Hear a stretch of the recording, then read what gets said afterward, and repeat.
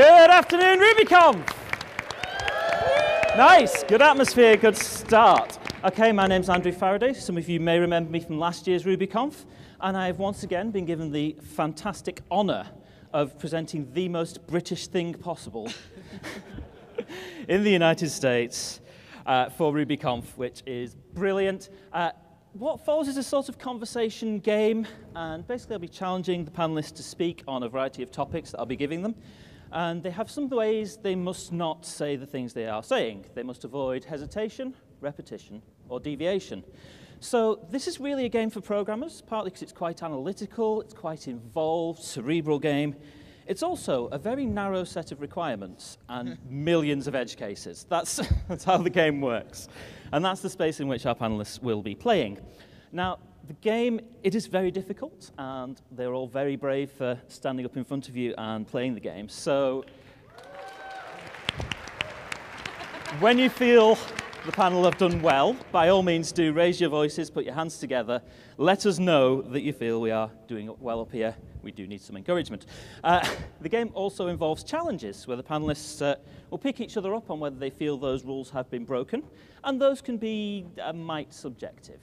So if you feel that they are being unduly harsh, by all means do let me and the panel know that as well. And there's one last, far more important thing I need from you.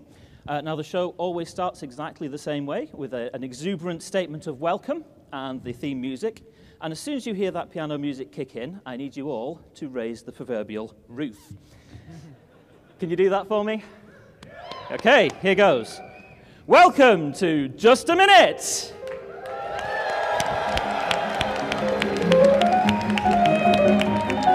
That is right, good afternoon, and welcome to a very special edition of Just a Ruby Minute here in the fine city of Cincinnati, Ohio. We're halfway through day one of RubyConf 2016. Now, we're going to play a few rounds of the game called Just a Minute, the beloved elder relative of all panel games. And what's going to happen each round, I'm going to choose one of the witty, insightful, and of course horrified individuals currently arrayed before you, and give them a topic that's of some interest to Ruby developers. They'll be challenged to speak about that without hesitation, including pauses, hedging noises, elongation of words, repetition of words that particular panelist has used during the current round, or deviation when they're simply no longer talking about the topic they have been given. Now, if those rules are broken, the panelists can challenge by pressing their buzzers. The timer will stop. And if their challenge is correct, they'll gain a point, but also gain control of the topic and the timer where it's left off. They'll be allowed to continue speaking until the minute is over, or they are in turn challenged. Whoever's speaking at the end of a minute will gain a point for doing so, and incorrect challenges will pass control back to the original speaker along with an extra point. So that's the rules. They're all very simple. It's a lot of fun. Do play along with us, and let's meet the panel, shall we? So first up and furthest from me, RSpec maintainer Sam Phippen. Next along the line, we have the mind behind Goat user stories. Please welcome Tara Scherner de la Fuente. Next up, we have the owner of 2 Ruby famous cats and the founder of the Friday Hug. Please welcome Aaron Patterson. And last, but certainly not least, a huge part of both Kubmo and Bridge Foundry, Kinsey Ann Durham.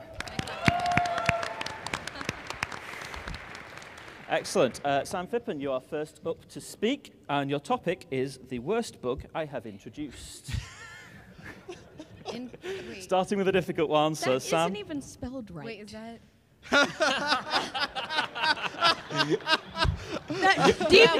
Deviation from the English language. Wait, no points.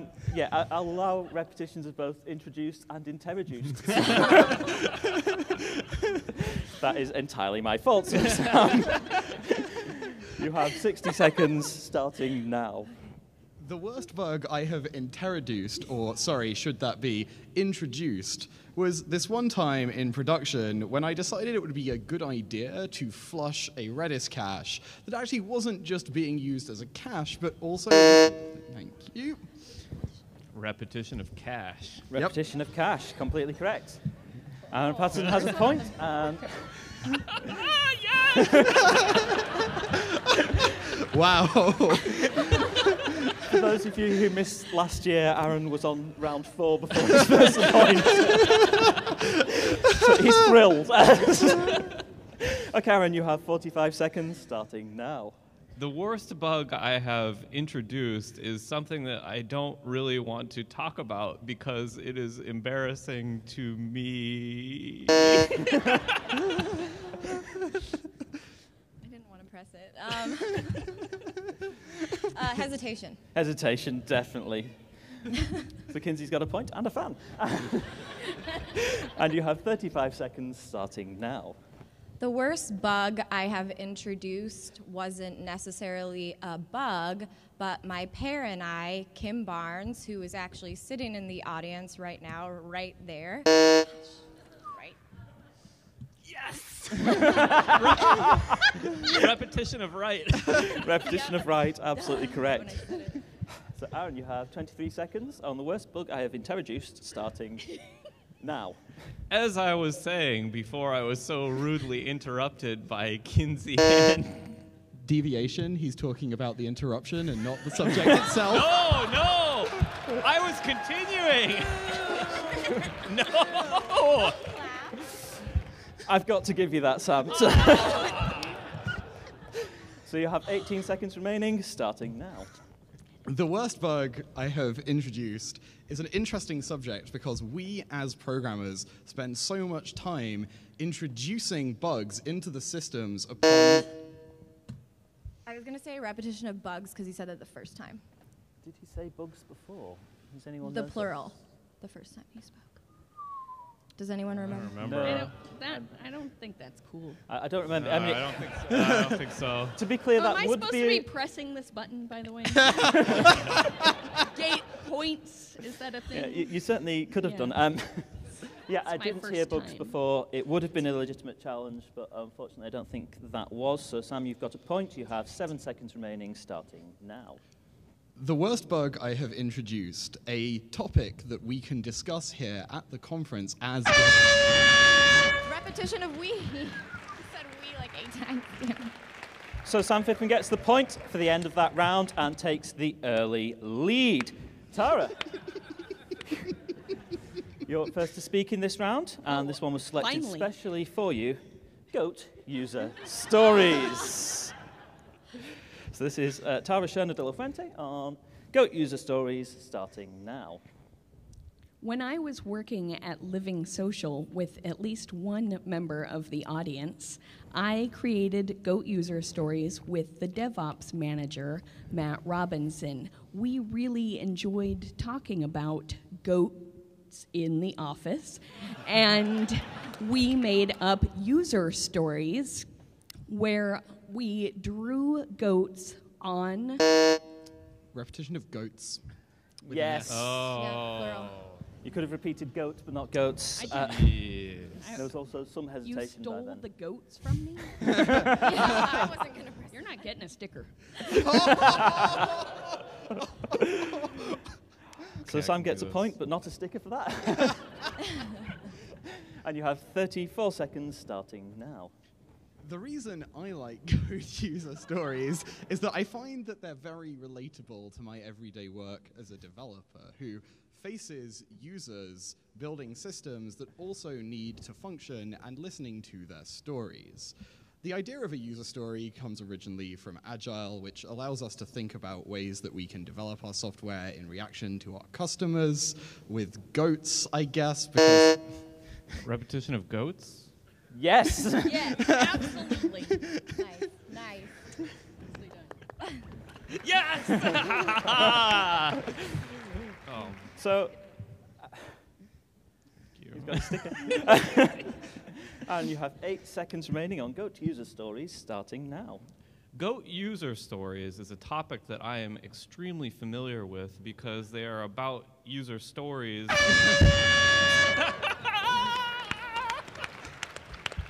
I didn't even know where I was going with that. So Aaron, you got the point for the down end here. of that round and have drawn level with Sam Phippen. You're next up to speak as well. I really should have paid more attention to my spelling. Yeah.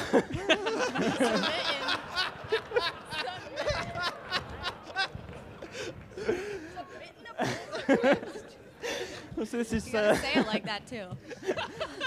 again, I'll accept repetitions both with or without the G. This is what happens when I do the preparation on the plane. So, Aaron Patterson on submitting a pull request, starting now. When I'm submitting a pull request.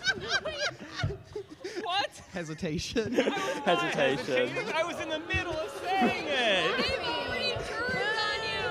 They've already turned on you. It's urgent. Jeez.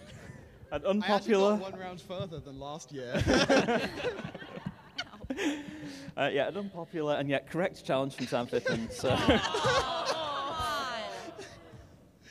you have 57 seconds. Sorry, not sorry. I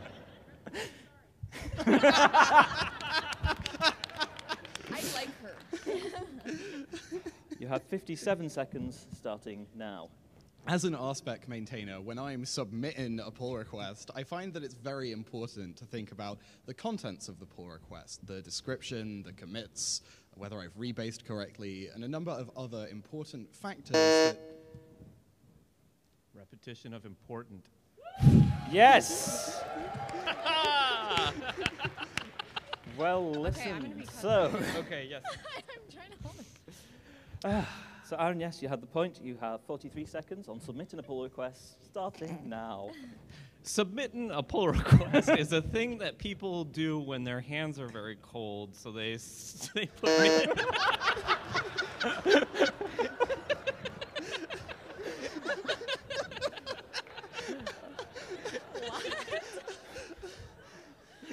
So you managed to speak through one bout of laughter. How did you beat me on the buzzer?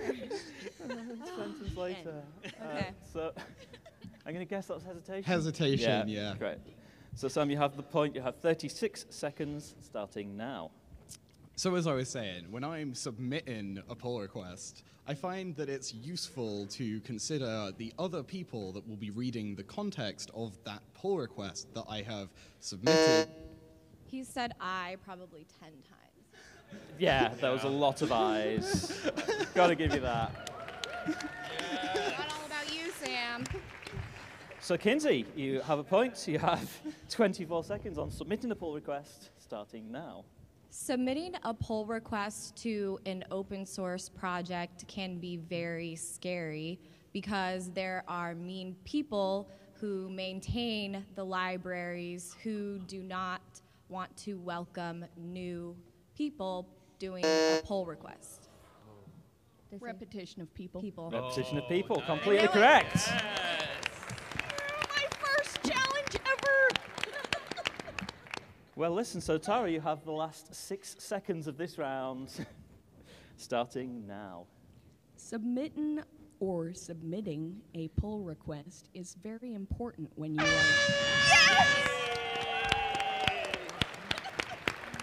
So that was Tara Scherner-de-la-Fuente speaking at the end of that round for her second point. Kinsey, you're up next to start. This topic could have started elsewhere. The topic is moving to New York, which I should explain for anyone who's unaware of this. Sam Fippen has just recently done. So, Kinsey, you have 60 seconds on moving to New York, starting now. Moving to New York would be awesome because there's a lot of good food and people and things to do in the city. Moving to New York would be expensive because a lot... Repetition of because. Yes, repetition of because. Or don't. So Sam, you've gained that point. You have 45 seconds, starting now. Moving to New York is a song by the Wombats, the seminal chorus line...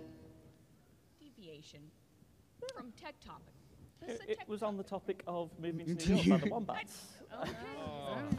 You know, I've It never was heard very of this clear song. that that was the topic in hand. So, yeah. Okay. All right. Uh-oh. Okay. You're the judge. Sorry. So Sam, you've gained the point. You have 40 seconds helping Sam. remaining, Okay. starting now. As I was saying, this piece of music by the band whose name I mentioned in my earlier speech and so won't mention in this one, features... Repetition of mention. Oh! How do I can't drop that. Yeah, so that was correct. You've gained the point. You have 33 seconds starting now. Moving to New York is something that Sam Phippen has recently done to Pause before send. Sorry, again. Okay. I'm guessing that's hesitation. Yes, hesitation. Sorry. Okay. Kinsey, you have 26 seconds starting now. Moving to New York is fun because they're... Repetition of because You're from her right. earlier speech. Oh! That is correct. When Kinsey was speaking earlier, she said because. I don't know what to say about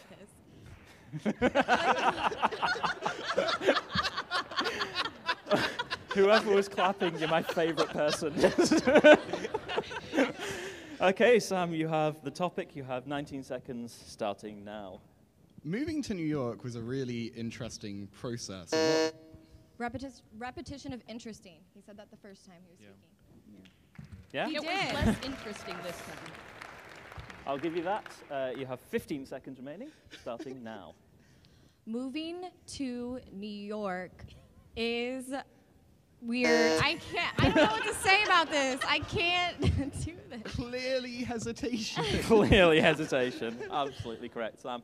You have 10 seconds remaining, and indeed 10 points, starting now. So far, I've rather enjoyed moving to New York, although at times it has been a little bit difficult and scary. There are many things that happen in the United... I don't like that subject. Sam Phippen consolidating that lead, speaking at the end of the round. And you are, in fact, on to speak for the next round. Your topic is why I code with Ruby. So, Ruby. you don't have to say Ruby. Wait, whose turn is You it? may. Whose turn? It's me. Sam. Oh, okay. It's Sam, yeah. All right.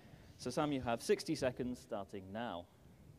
Why I code with Ruby? What a great question. I mean, really, why does anyone code with Ruby?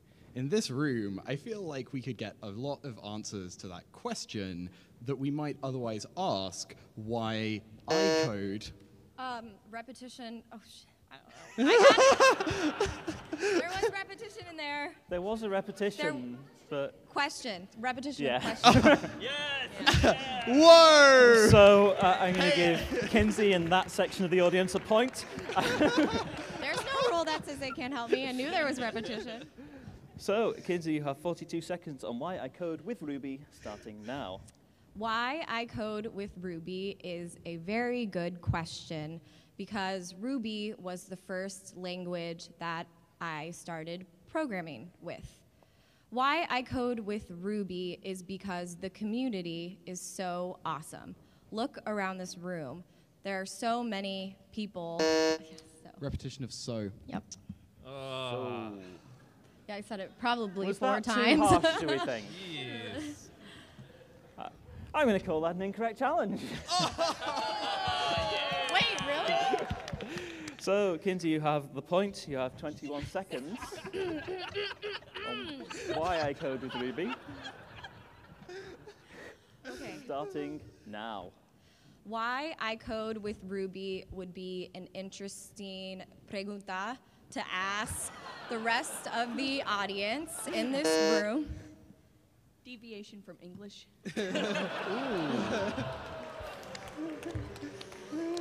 Well, I have 2 points, people. Can you please cheer my challenge? yeah, I'll take that. I was told I could speak in a different language. Yeah, usually I would completely allow that one, although I didn't have the language skills to tell if it worked as a sentence. It did. My It own means fault. question and However, yes, yeah. Thank you. Okay. Notice Yeah. the end of my last name. So I'm going to give that one to Tara, just to see a little behind at this moment in time. And you have 12 seconds on why I code with Ruby, starting now. Why I code with Ruby is because I do not code with Python, Java, JavaScript, Perl. Oh, come on. No. I didn't say comma. So, I didn't. What's the challenge? Java and JavaScript are I'm not two hearing a different challenge. words.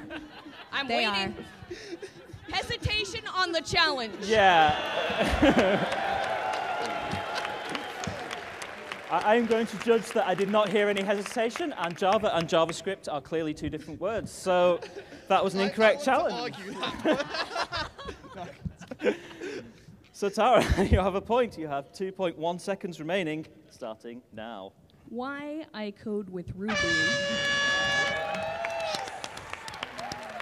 Nicely done. Tara, you speak at the end of that round. Thank you for your audience participation on these last round. You've gained the point for doing so. You're also first up to speak in the next round, Tara, so your topic is when to stop coding. Tricky question. So you have 60 seconds starting now. There are so many ways to know when to stop coding. One of those is when it is 2 a.m. or 3 a.m. He was going to do it. That's the only reason I pressed the button. I know. I saw him I about to knew- touch it. He I- cannot get a point. Okay. I knew what I'd done wrong. It's okay. It's I just totally wanted fair. to let you know that. Totally fair. So I'm guessing we're on the repetition of AM here. Yes. Yes, completely correct. True. Kinsey, you have the point. You have 48 seconds starting now. When to stop coding is a great question because a lot of people don't stop coding when they should. You need to take a break, go eat and ride a bike and fish in the river, which is what I like to do when I stop coding. When to stop coding is something that we should teach junior developers to do so they don't develop something called burnout. It's a very common thing that happens when you don't know when to stop coding. When to stop coding should be taught at coding boot camps. Repetition of should, like so many times. There's a few shoulds. However, that was 53 seconds.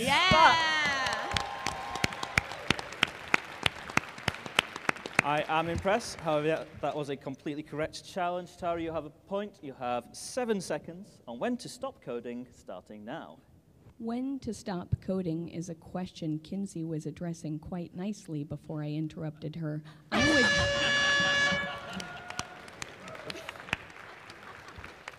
So Tara, speaking at the end of that round, you've got the point. You are currently tied second place, leaving Aaron just I've got a new behind. strategy. I started with such a strong lead. Aaron, you are first to speak in this round. Your topic is an interesting one. What to put in application controller. Just to be clear, I will accept repetitions of application and controller as separate words. They're sort of one word, sort of two. So you have 60 seconds starting now. What to put in application controller is an interesting topic to speak about because what I like to put in application controller is all of my code, like as if application controller was a CGI bin file where I would just dump everything that I could ever possibly think of into that file and then run. Repetition of everything and file. Yes. Completely correct, Kinsey. You have I can't 39 listen. seconds. What to put in application controller starting now. What to put in application controller is an interesting question to ask. I personally put all of my model logic, like user RB, into my application controller because I don't really know what should go in an application controller because I rarely open that file. And at my current job, I know if I open that file, oh shoot. Repetition of file. Yes, you could have had repetition of open as well. Oh, I thought you got it. Sam got that point? Yes. So Sam, you have 13 seconds starting now. What to put in application controller is an interesting question that we can discuss here at this conference. As a number of developers who work in the Ruby programming language, naturally we end up writing application... Repetition of we. It was only 2. Still, that's repetition. It was totally a repetition. I've got to give you that. Yeah. I don't particularly wish to enrage the audience, so Kinsey's got the point. Wow. And a second and a half remaining on this topic, starting now. What to put in... Yes! Okay. I gotta get him. So, Kinsey gains the point for the end of that round. I think we are going to have to move into the final round of today's game. Kinsey, you're first to speak. Your topic is when not to commit. So this is Kinsey and Durham, when not to commit, starting now. When not to commit is a good question because I really never know when I should commit. That's when I ask my manager, hey, can you look at this before I commit? Because I really don't want to piss her off. No. Repetition of because. Shit. Okay. No. I didn't hear because before. Did anyone pick? No. Did I say because twice? She said it at the beginning, and yeah. Mumbles of assent. I've ruled against Sam quite a lot in this, so I'm going to give him that point. And 45 seconds on when not to commit, starting now. When not to commit is not just a question that we can apply to technology, but also to our dating lives. In most of the time, when not to commit... Deviation from good taste. Hey!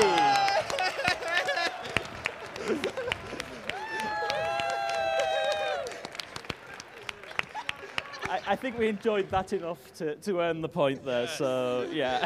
There's no way I'm going to be able to do this for 35 seconds, but I think that was pretty good. So. That was pretty good. I'm impressed. Okay, so you have 35 seconds starting now.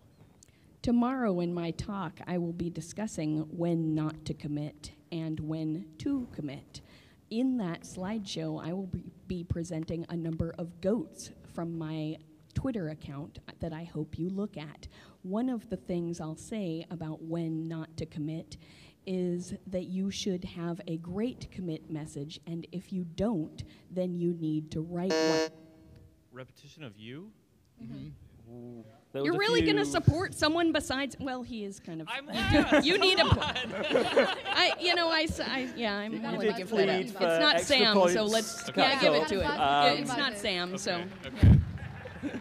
I've got to give that one to Aaron. You have 10 seconds remaining on when not to commit, starting now.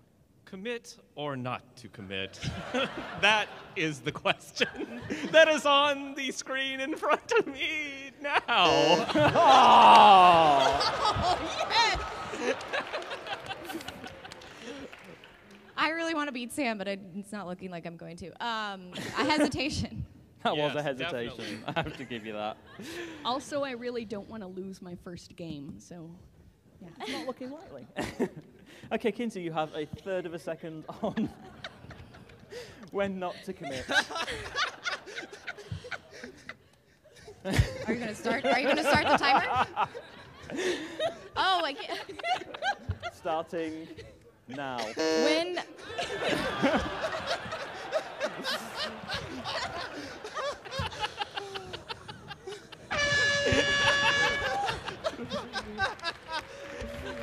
So I get a point. I lost my 1 point. No. Okay, that was the end of today's show. Thank you very much for listening. I have been showing my favorite thing in the world. Sorry.